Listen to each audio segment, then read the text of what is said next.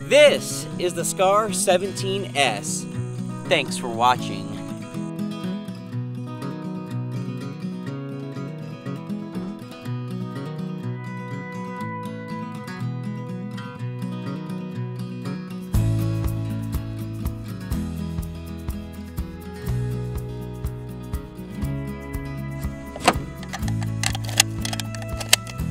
Hello and welcome to another episode of Peace, Love, and Guns. I am Will, your host, and this is, of course, the SCAR 17S. We're very excited to shoot it. We want to thank the generous host that allowed us to shoot his gun again. He's owned this for some time now, as he also owns the SCAR 16S and the SCAR 20S. You can check the links down in the doobly-doo for those videos, but today, this video is all about the SCAR 17S. So the SCAR 17S is, of course, the 7.62 NATO or the 308. Technically, it's specifically a 7.62 NATO. Technically, those SAMI specs are different. So the SCAR 17S is, of course, a 7.62 NATO variant of the SCAR family. This is the Carbine version of that family. And isn't it just a beautiful piece?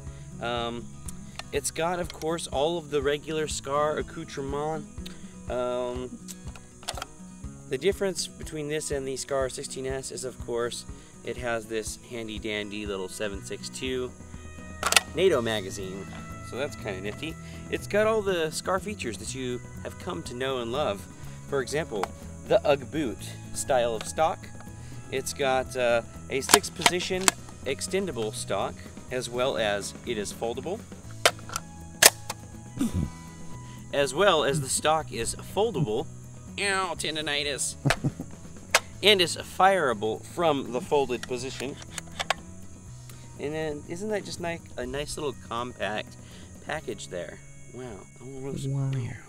This is another mostly ambidextrous gun, and this was designed on a kind of AR-15 battery of arms to some degree. You have a ambidextrous push button style of magazine release on this side, and on the other side it is a lever style, so you can't push on the front side of it, you have to push toward the back side to actuate that magazine release. The action can be swapped from right hand side to left hand side, so in this configuration you have kind of an AK style battery of arms, whereas on this side you have more of an AR-15 style battery of arms. The bolt hold open is only on this side of the gun. You don't have it on the opposite side, but the gun is structured in such a way that if you have the cocking handle on this side, you can cock and lock it back, clear malfunctions and whatnot, or if it's on this side, you can cock, lock it back to clear malfunctions and whatnot. So that's kind of neat the way that they do that. Everything's kind of accessible, regardless of what side you've got the cocking handle on. It would be my preference if it was just ambidextrous from the factory and you have that sticking off both sides. The gun is super easy to disassemble like its brothers and sisters in the SCAR family. Our magazine comes out like so. Check our chamber. The butt cap comes off like its bigger brothers. And you've got a little storage space in there. You can probably swap out for different length and different style of recoil absorbing pads. But yeah, taking this apart is super simple. We simply push this pin out and the gun allows you to drop the lower just like that. You got your fire control group in there. There's your ambidextrous selector. The stock simply pushes off. Is this going to come shooting out at me? Nope. So there's your UGG boot. Your recoil spring guide rod. The bolt carrier group comes to the rear, and then this is where you can remove the charging handle. And then there is your 7.62 NATO 308 style bolt carrier group. And then that gun is ready to be cleaned or whatever have you going on there today. Drop her back in, put in our recoil spring, put our charging handle back in, it indexes in this little open spot right there, and when you push it forward, then it's captured inside this side of the rail. Put that in there. Reinstall the UGG boot. The SCAR guys are all going to get mad that I'm saying that. I love this gun, but or I love the family of guns so far. I've never shot this one. The lower receiver goes back on, and you push it down toward the stock and push the pin in. So that's a disassembly of the SCAR 17S. So that's pretty groovy there. It is of course a piston gun, so as opposed to direct gas impingement style weapons, you have it running fairly clean because it doesn't blow gas and hot debris into the action. All of the gas settings are up front. This family of weapons is pretty cool because you can actually adjust the gas block settings with the push of a finger. You don't need a cartridge or anything like that to actually select the adverse condition setting. So that's kind of neat. Your sights are a battle sight. They can be dropped down to get out of the way of your optics. And along the line of thought with the optics, you can also adjust your stock with a different cheek weld. You can lift it up to have a nicer cheek weld for optics. So that's pretty cool. I actually rather like this in the up position, even for the iron sights. It just kind of snaps up there and it's good to go. This also comes with the FN muzzle brake. It's a 4-prong at the end with some of these fish gill style thingies that shoot blast and concussion out to your buddies beside you on the range. It's a combination flash hider and muzzle brake device, and it works pretty good, especially at blasting the people to your left and right eardrums out when you're on the range. The gun, of course, has a monolithic Picatinny rail upper and Picatinny rails on the bottom and sides of the handguard. This feels very similar in ergonomics to the SCAR 16S. It's just a little bit heavier. How much more heavy, I couldn't say. 3/4 of a pound. Feel.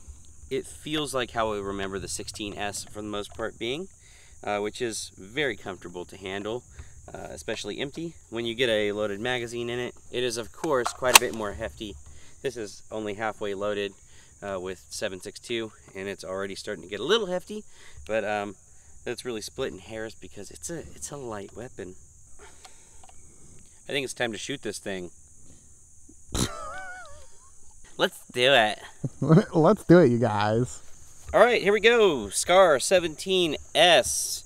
First shots. Let's gas her up.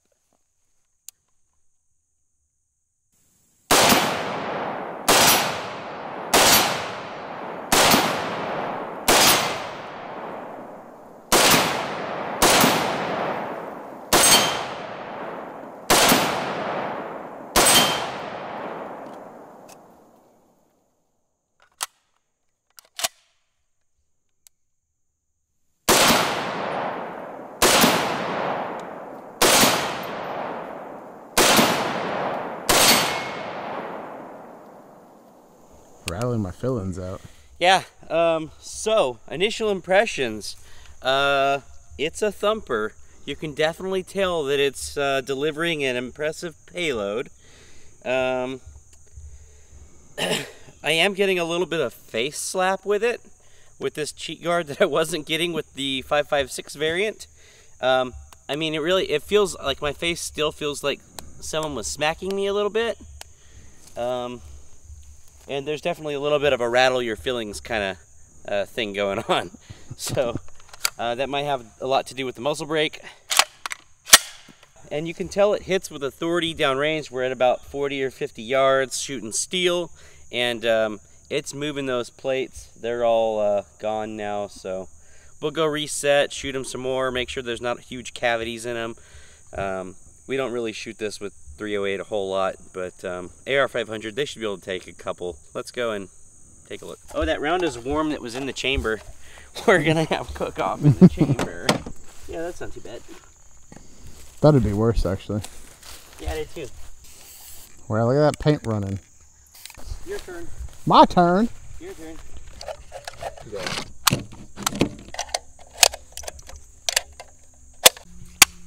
Do these magazines make my butt look big? She is pretty light, ain't she? She is pretty light. You ready? Ready. Want me to shoot your camera? Please do.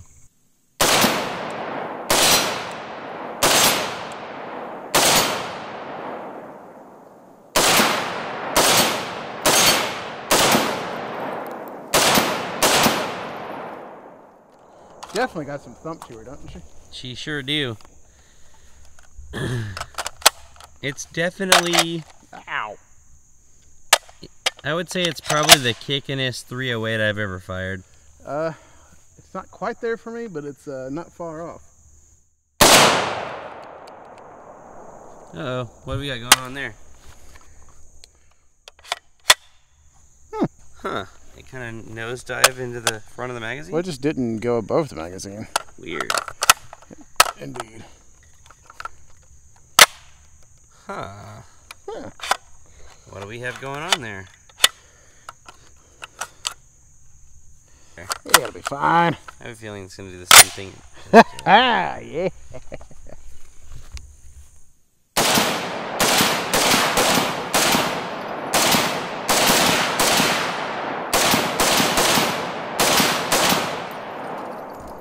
She's got some oomph to her, I tell you what. She do have some oomph to her. It doesn't help that it's so light. But at the same time, if you try, you can keep it on target pretty decent. If you try. If you try. As another YouTuber would say, it's skookum is frag. It's a skookum choocher, right? Yeah, that chooch is real good. All right, we're just gonna do a couple quick shots with this and do a little bit of a reload and a little bit of a pew pew pew.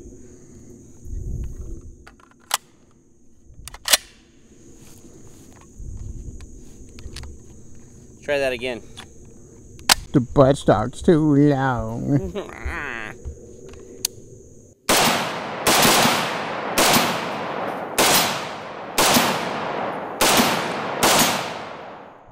that hits with authority, that's for sure.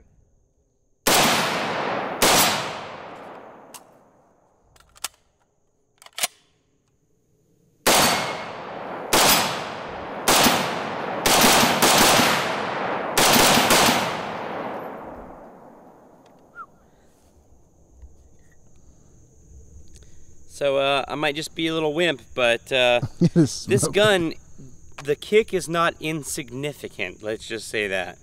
It does work your shoulder over just a little bit, and she does get hot. I don't know if you can see that smoke coming out. You can definitely see it on the camera. Of course, like any semi-automatic 308, she's gonna get nice and warm up under the barrel trunnion. And of course the gas block is going to be super toasty right now. It does take a while for that front sight to heat up, and even when it gets hot we find that you can still manipulate it, so that's kind of cool. Exciting. You want to finish her up? We got 20 more rounds. I think we're good. You're good? Actually, I brought out an extra 80 as well. Oh, okay, well then I'm going to bump fire it. Why? Because reasons. It feels too stagey. Like it's a single stage that feels like a two-stage because it has so much creep at the front. Yeah, but it's not the worst trigger I've ever touched. It's not an MR716 trigger? Yeah. This trigger is better than that trigger was. Yes, I agree. Orders of magnitude better. All right. Make sure you shoot your camera while you're doing that. We're gonna try not to do that.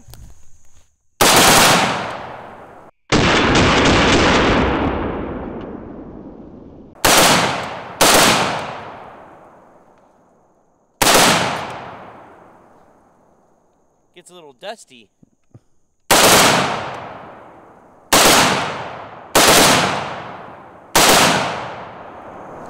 Oh man, that's just too fun not to do.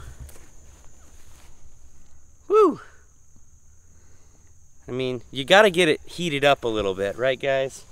I want to thank you for watching Peace, Love, and Guns. Make sure to comment, like, subscribe, share, all of those wonderful things. We're trying to spread love and joy to all the children of the world. And I mean, just who wouldn't think that to be just super fun? I mean, it's awesome. It's awesome. All right, so in summation about this SCAR 17S, what I can say about it, if you are in the market for a semi-automatic 308 or 7.62 NATO carbine, and you are in the realm of a budget of about $35.69, this might be the ticket for you. It's got ambidexterity in its corner for the most part. A couple considerations. It is quite the thumper. It's a very light gun for what it is, and you do feel that on the receiving end if you're a wiener like I am. But I think if we put a nice magnified optic on here, like you might be likely to do with a weapon like this, I think that would tame it down just a little bit. Your little 16-inch long barrel with its muzzle brake, it does kind of concuss out to the sides a little bit, so you might consider using a little bit of range etiquette when it comes to, you know, shooting at your local outdoor gun range.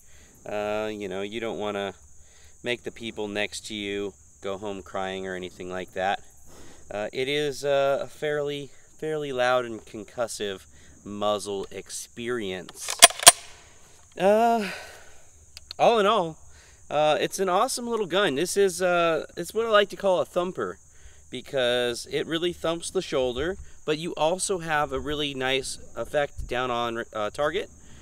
So cool. Yeah, that's the SCAR 17S. It does get warm. It does get warm. So if you're gonna be shooting it for extended periods of time, or doing a lot of stupid shit like bump firing it, or shooting 100 rounds within 5 minutes, you might consider putting on some ladder rail covers, because with the shooting that we've done today, we are getting quite a bit of warmth come down around the barrel trunnion / chamber area right here. So I could see where that might get uncomfortable if you were to do a lot of extensive shooting.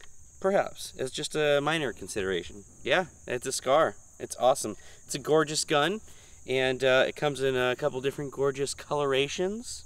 It goes pew pew very well. So I mean, I could see this fitting your primary concealed carry option. Stupid. I mean, I could see this having use for somebody that maybe has a taste for the finer things and wants a nice a gun to ride around with them on their ranch or whatever. I mean, you could have this sitting in a little gun caddy in your Jeep or ATV or whatnot, and you know, rattlesnake, boom boom boom, or you know, bear, boom boom boom, whatever have you, whatever you got going on that day. This might be a nice little gun to ride along. Law enforcement, something like this, nice little tight package. I mean, if they're gonna bring out the AR-15, why not bring out a 308? I mean, it's kind of a good little use, and it's so compact, so sexy, so sweet. Yeah, ouch, that burns. That was like That's the gas block. The gas block gets hot, and it stays hot for a little while. Sights completely adequate, very nice.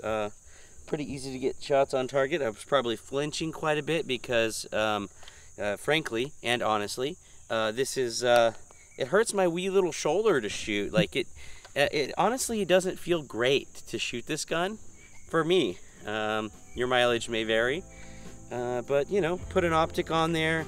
Maybe this is the type of weapon you might like to have a bipod out front. Anything like that'll kind of help to mitigate recoil. Perhaps swap this out for something that's a little less hard rubber and a little bit more of a kind of decelerator style of recoil pad. Just some thoughts, and yeah, all in all, great gun though. No complaints on the functionality. We did see one round malfunction where the round kind of nosedived into the front of the magazine. That was peculiar, but I think we had already perhaps had it failure or go into battery with that round, and then push the bullet back further into the casing, which is maybe why it hit the front of the magazine. We would like to thank the generous donor that allowed us to borrow this gun and shoot it today, as well as the Briddons of Gray Fox Ranch and Gray Fox Gunsmithing for letting us come out and shoot their dirt up. That's always fun, and we really appreciate them having us out. So make sure to comment, like, subscribe, share, all of those wonderful things. All of the appropriate links will be down in the doobly-doo below. And, you know, stay safe, be good, and we'll catch you on the next one. Toodles.